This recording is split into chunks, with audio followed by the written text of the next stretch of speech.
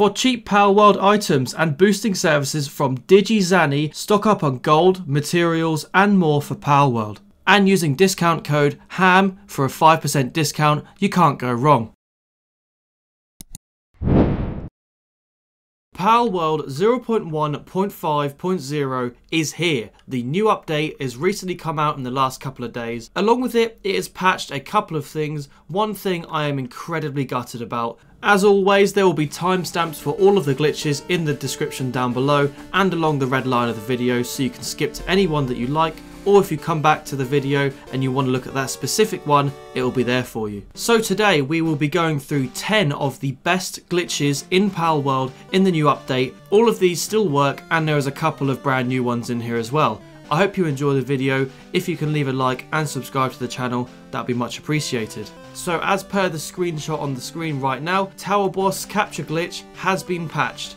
And apparently, according to them, they didn't even mean to patch it. So that's very frustrating. Obviously, they're not going to redo that because it shouldn't be in the game. So for the first glitch in today's video, it is the infamous Duplication Glitch. I won't keep you for too long just because it is a very famous one that everyone kind of knows about. But somehow it has survived ever since the game's first release. So all you need to have is any of the materials to build something like this. For example, as you can see on the left hand side, I have 489 refined ingots, 41 circuit boards and 169 nails. We can go ahead and build this right now. So if I walk outside of the zone, I have 0 of everything. So we need to get the fine line of being inside my base and make sure it is buildable and it is blue like so on screen. As soon as you build it, run out of your base as you can see on screen and then go to cancel it. Now put everything back in the chest. There we go, as you can see, putting it back in. There you go, I've gone up everything on that and it just makes it so easy to duplicate any of the materials that you've got. This works with anything in the build menu as you can see on screen. It does not matter. I think this glitch is so good and I'm happy it's still in the game. So this next glitch is the Butcher Glitch. So it's very simple to do and it still works after the patch, which is very nice indeed because it saves you just having to go to and from trying to farm and battle the pals around the map, the alpha pals that is. So I can do it with a chillet right now. So you get all of the schematics and everything if you get lucky with some of the pals. I'll show you a list on screen here right now which would actually enable you to get all of the gold schematics in the game. All you need is a pal that you can mount just like this. So you get off them and as you have the meat cleaver in your hand, hold down 4 and butcher. It goes to the second slice and then you get on the mount. Just like that. And you'll probably either fall through the floor. If you do, that means it hasn't worked unfortunately. So you have to just try again. There we go, as shown on screen, you can see on the left hand side I got the stuff from it, so he'll just fall through the floor and then just to get him back you just have to drop like that, pick it back up and he's good to go again. You'll just have to pretend that my jet dragon is actually an alpha pal.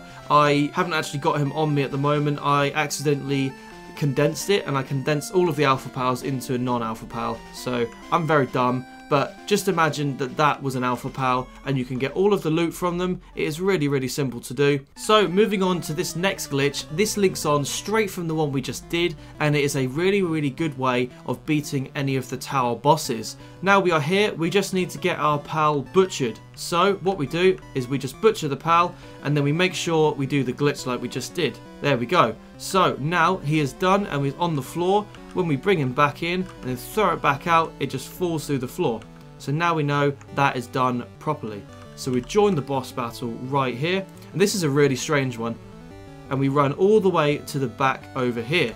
As it sinks, instantly mount and it will float you back up to the floor in front of you. No clipping through that invisible wall. So now we're on the other side of this invisible wall. We are out the back here. We should not be here. You can drop your pal from your party just like so. I have 2 just in case I needed another one. But I can now drop him back down and now ride him. What do you mean by that? So we can now fly all the way up like this. And then we can just move over and then drop back down on top of this pal arena like this. This makes it very easy just to run around the invisible floor as you can see, and it can't hit you if you just hide behind the pillars. Now I'm back on him like this, I can now just fly away and if I fly very far away, just like so, he should actually end up freezing. So to merge back into this, now he is frozen, we can actually hit him with some melee attacks. And then we get the meat cleaver back out, butcher the dragon again, and do exactly the same thing as last time, to no-clip into it like this. Bring him back in and he'll fall through. And now we can dismount, and we've now no-clipped ourselves back into the area. So now we can just go back in, I can get my sword out, and just start slashing him like this. Look how easy this is. It is sick. There we go. Very, very easy indeed. So in the new update of Palworld 0.1.5.0, the secret room actually still works. So I'm going to show you how to do it right now. You now need to travel to the Cinnamoth Forest, as you can see on screen right in the middle there. So we travel to the Cinnamoth Forest, and once we load in, I can show you the location of this secret base is down there where that little groove goes into the mountainside. So we will drop down to the floor right here, and we can then check on the wall. We just need to get the guy out, and we can then go halfway up the wall, pet our mount, there we go, so we can just no clip through the wall, dismount from him right now. There is another wall behind it, pet him again, and there you go, you've no clipped through the wall just like so, and we can just run down this little path right here, and we have this awesome looking room right here. I think this is really cool. I've had a couple of comments saying that it could be for a future boss, which actually would make sense. It's quite a small area, so I wonder if it's a small boss or if it's just going to be expanded for a bigger boss in the future. Here is the second secret room that you can get in the game. At the moment it seems that there's only 2 that have been found. It is similar to the first one I've just shown you right now. If we look at the map, we are exactly at this location, -265 and -394. When you go into this little area, this little cove, it's right next to the Liftmonk effigy on the wall here. So we need to throw a pal down onto this little mound right here and no clip through the wall, just like we did last time. If he decides to play ball with me, there we go, thank you. Get through the wall like this, dismount. Now we need to do exactly the same, just to pet him again, to go through the second one, and there we are. Look at this little room here. That is not all. It is this on the right hand side just here, where we can get through. We might need to just no clip ourselves through here, which might be a bit difficult, but if you have a jet dragon like that, just go shooting through it, easy as, and we can now follow the path down. Pretty big area, pretty decent size for a location for a base, so we can go ahead and build a base in here. Another very, very simple and awesome looking base that does work on dedicated servers. This next glitch up, I'm going to be showing you how to one-shot any of the bosses in Palworld. All you need is either an ice type pal, or in this instance I've managed to do it with one of the ice grenades. So now we are in with the jet dragon, and as you can see I just throw a couple of the ice grenades down, and then you can have either another grenade or a rocket launcher as shown on screen, and you can just shoot him while he is frozen and he will just go flying up in the air. As sometimes it will show, it doesn't take any full damage at all.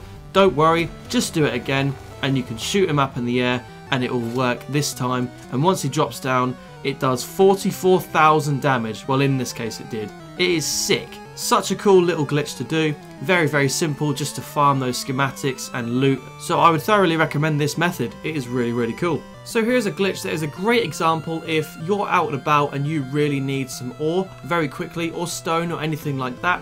It is very, very easy just to mine it very quickly. So what I can show you is, this is the normal mining speed. It's kind of fast, but you can make it even faster. It is very, very simple. So each time you stab forwards, you just crouch, and then when you poke forward again, press C to crouch again, and you stand up, and you repeat that process. So you're basically teabagging, and you can show you right here.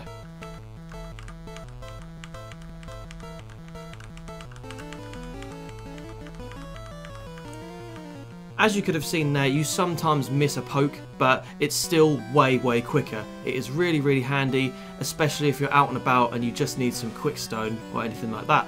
As for the final glitch today, we have the infinite money and gold keys glitch. So on the map we have travelled to this eastern wild island, and we just want to go up and travel all the way over here towards this spike that comes out of the floor. As we get towards it over here, we can see an opening in the cave, and that is where the black marketeer will be standing. very, very simply, what we can do is, no, we don't want you. What we want to do is just to have the hanging trap. You can unlock this at level 4. It is really, really handy to do. Look at that, so we just got that there. We can then place that right under him like this, and he will go shooting up in the air like that. It is so dumb and cool, but at the same time, we can then get a campfire under him and then start burning him alive, and he will just start frying. I have noticed before that people can actually do this. I'm not sure how you do it or how you angle it properly. For some reason it doesn't seem to work for me, but if you can let me know down in the comments, that would be much appreciated. Yeah, look at that, it just doesn't work. I'm not sure why, but from here onwards you can then just go ahead and start smacking him like a piñata. There we go, and he'll just go down and down and down. We can now go ahead and pick up the gold coins and the keys, and then as you can see, obviously he's not here.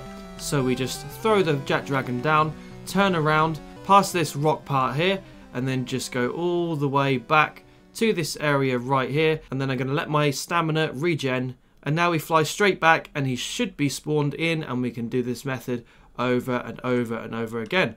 There he is.